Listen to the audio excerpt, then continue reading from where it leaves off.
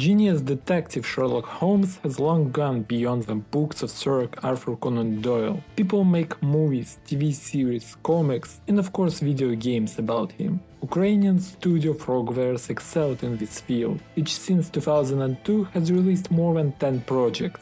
But this year, devs have released their new creation, which was both a remake of their 2007 game and a sequel of Sherlock Holmes Chapter 1. Critics have met the game quite warmly, but for me this project has caused conflicting feelings. In this video we will talk about what the Frogwares did well and what not, and finally answer a question: is Sherlock Holmes The Awakening worth playing? The game plot starts very harmlessly. To be exact, Sherlock and John Watson decide to investigate the disappearance of one Lord's servant and also Watson's client. But as you investigate, you realize that the servant was not the first to go missing under mysterious circumstances. Afterwards, you have to visit several countries and come face to face with mysterious Cthulhu cult, whose members are trying to perform a ritual to summon their Dark Lord. The story in the game is quite interesting and keeps you in suspense till the end. You want to understand who is behind all the kidnappings and whether there is truth in the cultist's words. And as you go through the game, you see that Holmes' mind gradually gives way, and he gets deeper and deeper into an abyss of madness, while he tries to deny all the mystical events, writing them off as hallucinations and drugs. Considering that Conan Doyle himself was fond of the occult and was a member of major society The Golden Dawn, it is possible to imagine that such a story would have appeared in one of his books. By the way, this wouldn't even be the first time that elements of mysticism and occult are seeped into the author's detective stories. So one can only compliment the Frogwares writers. However, the story has a bit of a problem, and that is the ending. If you don't want spoilers, you can use timecode in the description and on the screen.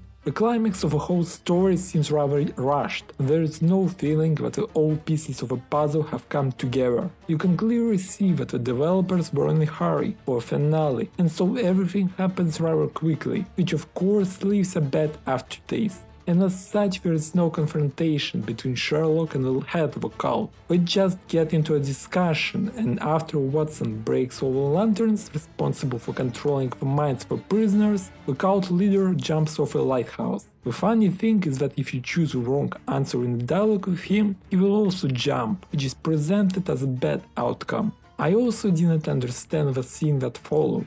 Sherlock says he has to find out if Cthulhu is real, or if it was a fragment of crazy people's imagination after all. The camera zooms in on a huge wave that is about to engulf the lighthouse. The tension builds, and you think something terrifying is about to happen. But absolutely nothing happens which causes this reaction.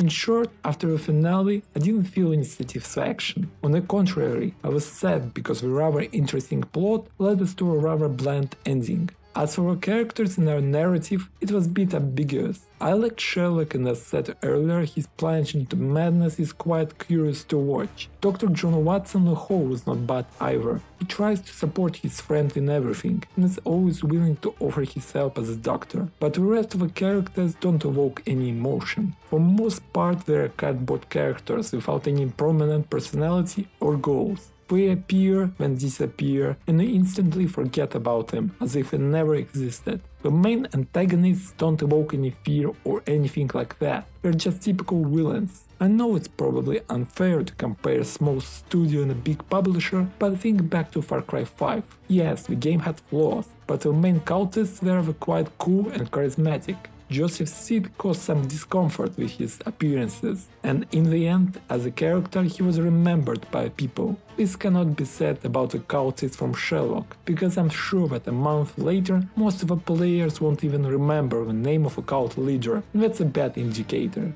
In Chapter 1 there wasn't a common enemy, but the criminals appearing as you go through the game had their motives and personalities. But what Frogwares did really well was the atmosphere. Believe me, you can feel it in almost every location, whether it's the streets of London or a mysterious swamp. Often you get uncomfortable, and that's what I consider a success. Perhaps the mental hospital in the mountains of Switzerland was the one I remember the most, for the scenes there were fantastic. The whole thing reminded me of some good thrillers in the style of A Cure for Wellness or Shutter Island.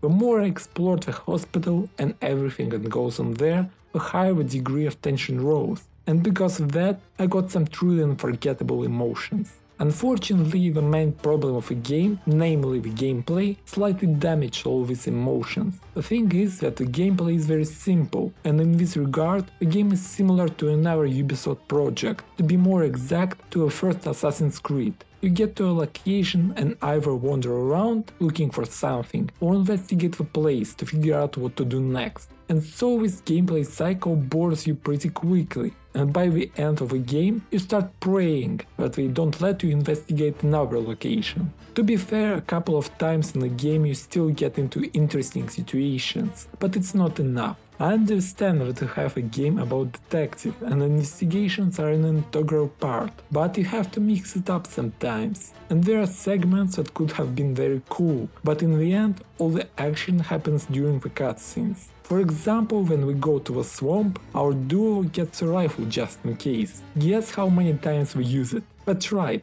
only 2 times. Once to shoot the corpses and distract the alligators, and once in a cutscene. That's where the action ends. Time to get back to investigations. Luckily, if you're tired of investigating as Sherlock, you can always do an investigation as Watson, so rejoice in that variety. The only good thing is that John is different from Holmes in character, so they can react differently on some things. And if it is necessary, you can always analyze the corpse and understand what happened. In general, the gameplay is very bland and repetitive, so if you don't like constant puzzles in the investigation system, you may want to just check out the cutscenes from The Awakening. And finally, let's discuss the optimization, because it has become a painful topic for a lot of games lately. And here I have to say that the developers have done a good job, because the game has a stable FPS and bugs, even if they're raw, they are completely unnoticeable. Of course you can pick on the animation of the faces, because they sometimes look strange, but overall I was pleased with the visual and technical side of the game. Frogwares don't force you to wait for patches, unlike other small indie studios. Sherlock Holmes The Awakening gave me very conflicting feelings. On one hand, it is a game with pretty interesting story and boring gameplay, but on the other hand, it was developed in a year, under not the most comfortable conditions. If you're a big fan of Sherlock Holmes and Frogwares,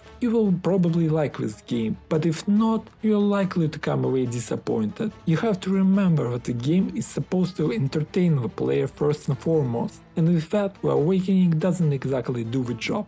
However, considering all the circumstances and the fact that the story can be enjoyable, the game gets a 5 out of 10 from me. Now that's it for today. If you dear friends like this video, then do not forget to put your royal likes and subscribe, so that in the future not to miss similar content. Good luck and see you soon!